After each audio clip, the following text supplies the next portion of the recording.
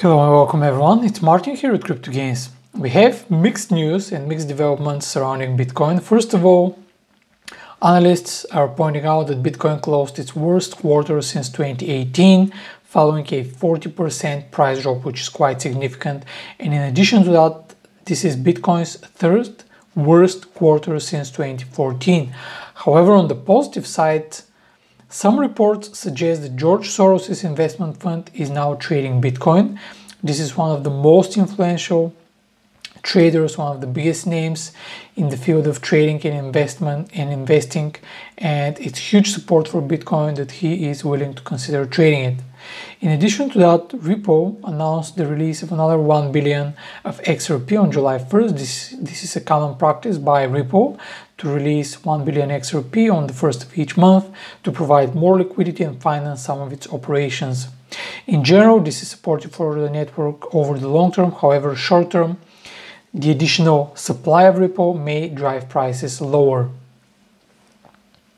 And finally, there is some news from one of the most influential trader, namely Lark Davis, that he is very bullish on Bitcoin, Ethereum, Cardano, as it's entering its smart contract era finally, which means that it's finally going to be able to do functional stuff and increase its utility. And he's also very bullish on MATIC or Polygon. He believes that the run is not over yet and there is clearly more opportunity for upside. So let's move to the technical charts and see how you can trade each of these assets, beginning with Bitcoin. To me, 33,250 is acting as very robust support area. If we maintain levels above that, I'm looking to buy Bitcoin with targets 34,250 and 35,200. If we break below 33,250, we could see more declines, taking us down to 32,450 and 31,240. Now we are moving to Ethereum. After rallying to nearly 2,300, Ethereum is now correcting gains. The critical level remains 2,140. Above that level, buying Ethereum with targets 2,235 and 2,280.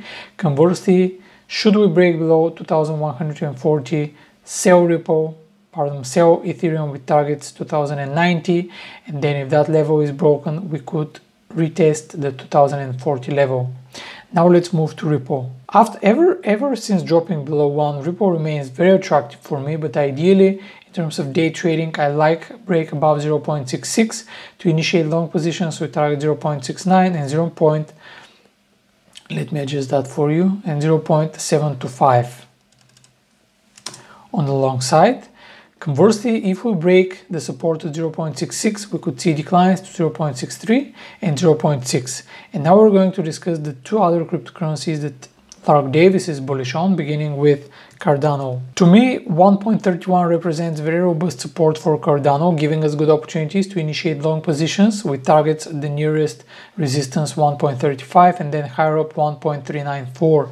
Conversely, however, if we break below 1.31, declines on the short side can take us to 1.28 and 1.26, which of course are good targets for short positions in Cardano.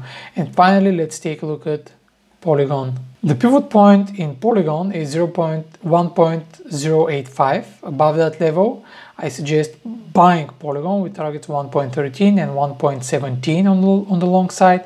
And if we break the support at 1.085, we could see declines to 1.05 and 1.02. These are all the ideas for today. Keep learning with the video education section and the Crypto Gains Market Insight subsection. And very importantly, remember to join the Crypto Signals Made Easy channel for lots of insightful articles and trading ideas to help you be a more successful and profitable trader. Thanks for joining me today. Trade wisely and I'll see you soon. Bye bye.